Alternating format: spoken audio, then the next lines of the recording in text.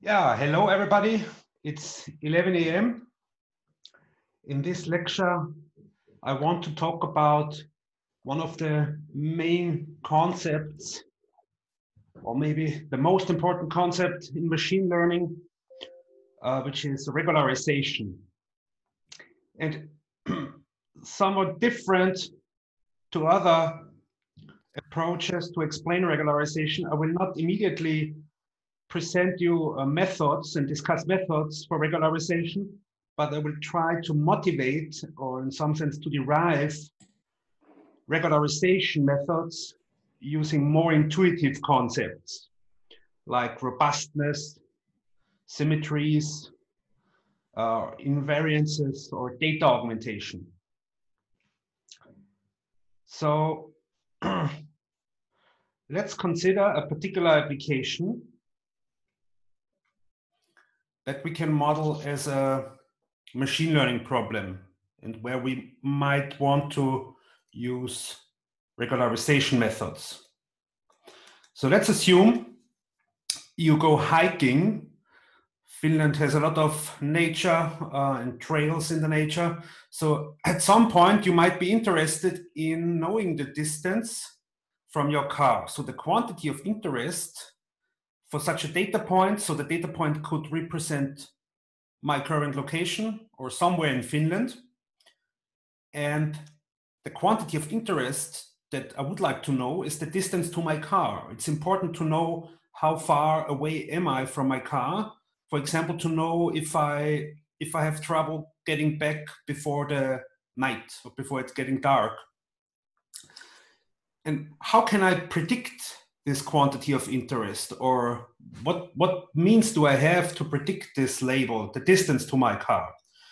Well, I guess many of us, and like me, have a smartphone which allows me to take a snapshot. So I can take a snapshot of my current location, of the scene that I'm currently seeing. So I'm walking along some trail and I take a snapshot.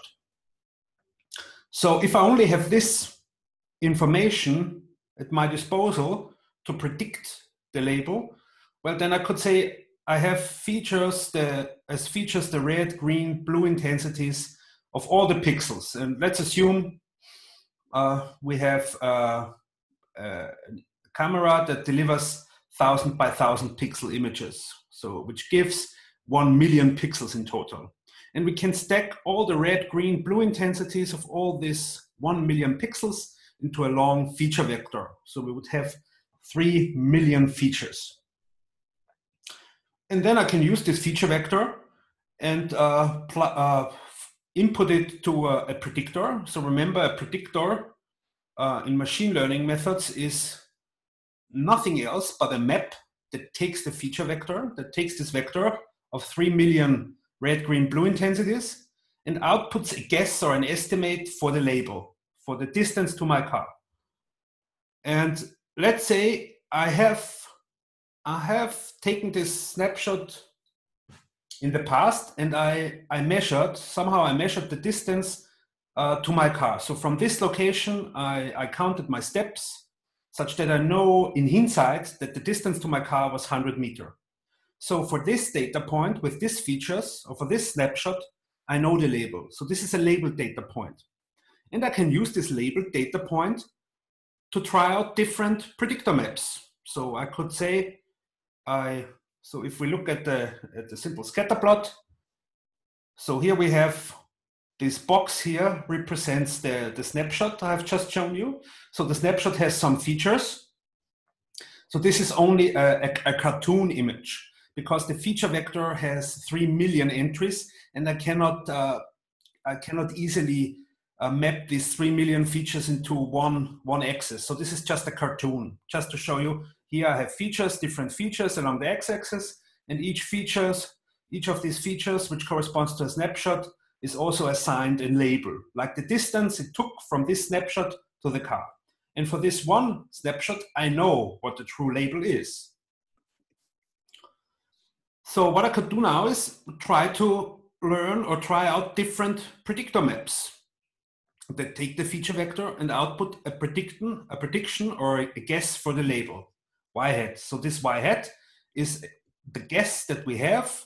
What is the distance to the car based on the snapshot with features x? And a very simple but yet powerful class of methods is based on linear predictors. So we make this mapping using this inner product or weighted sum of features. So this W transpose X means that we weight each of these features by some weight. So X1 is weighted by W1 up to Xn is weighted by Wn, and we sum up these weighted features. So this is what this shorthand notation means. And this is already a very large class of functions, because if this feature vector has 3 million entries, I can represent a lot of different such maps by using different weights. So I have shown here 3 different ones, but in general there are infinitely many, and they're actually very much infinite, many such functions, linear functions. So, and the challenge in machine learning is, what is the best function? So which predictor should I choose out of this different one? And well, one very intuitive way is, let's compare it to the labels, or let's compare the predictions y hat I get for data points for which I know the true label. So for this box here, this snapshot I have shown you before, I know that the true label was 100 meters. So I can minimize the error, the discrepancy between the predicted label and the true label for this one single data point. However, this doesn't help me too much, because any of these 3 curves, which corresponds to 3 different predictors, passes perfectly through this labeled data point. So the training error is 0 for all of the 3 predictors. So this criterion of minimizing the loss between the predicted labels and the true labels on a training set of data points for which I know the labels doesn't work here. And this is not, I mean, this looks like a pathological case. I have only one data point, so how on earth should I learn a predictor, a good predictor from my data point? But this already illustrates I would say, the setting in many, many machine learning applications. Because what is important is not the absolute number of labeled data points that we have, but the ratio of number of labeled data points to the number of parameters that you can tune. And in this case, we can tune 3 million weights. So we would need roughly, on the same order as we have number of parameters, we would need the same amount of labeled data points. So for using 3 million features, which we can weight with 3 million separate weights, we would need 3 million labeled images. And that's where big data comes in. So to train these highly complex models, and yes, linear regression can already be highly complex if we use many features. So training such highly complex models requires a lot of data, or big data, which we sometimes might not have. So in this case, we only have one snapshot, only one data point. We cannot easily download, or at least I'm not aware of a database which contains 3 million snapshots of exactly the area where I do my hike and the distance to the car. So if somebody sets up such a database, then we could easily fit, it would be more reasonable to learn a linear predictor just by minimizing the loss over the labeled data points. However, in this case, we only have one single labeled data point. So let's assume we pick one of those 3. So let's say we pick this red curve, or the predictor corresponding to this red curve, which is given by the weight W1. And we use then this predictor for a new location. So now we have a new data point. I moved on, or it was another day. So I take a snapshot and want to know what is the distance to my car. So how do I do this? Well, I take this linear predictor with weight W1 and apply this weight to the feature vector X that is obtained from this data point. So I stack all the pixels, red, green, blue intensities of the pixels in this image to this vector X. I apply the linear predictor and get a guess for the distance to my car. However, in this case, I was about the same location or the same distance from my car. So the label value of this new data point here is about the same as for the previous one, for the training data point, 100 meters. However, the prediction might be way, way different because the pixels look different. The scenery looks way different than before.